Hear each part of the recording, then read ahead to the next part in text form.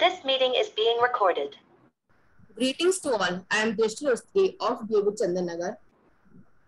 I am Kanishka Bansal of DAV Chander Nagar.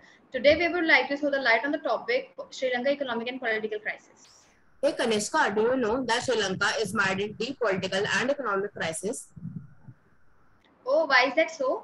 It is because successive Sri Lankan governments have long been living beyond their means and employing a debt rollover strategy to keep their country afloat. In short, the country was relying on new loans alongside revenue from tourism and international remittance to pay down its debt, and experts blame President Rajapaksa's poor economic management for this condition. Oh, and I have heard some other reasons too. It has unfolded in different stages. First, Rajapaksa declared temporary state of emergency, giving security forces sweeping powers to arrest and detain suspects. Then Sri Lanka's cabinet resigned.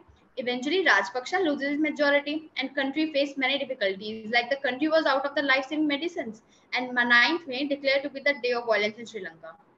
Oh, yes, I have heard this too.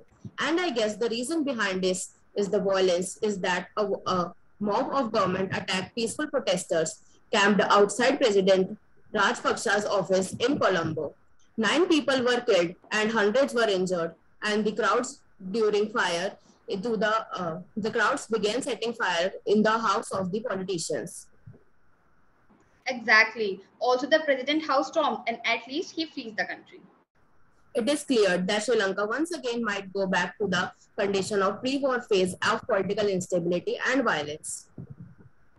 Yes, but in this time of need, India is coming forward to help its neighboring country Sri Lanka and is planning to give $3.8 billion. Yes, let's just hope that this crisis come to an end as soon as possible. Thank you. Yes, thank you.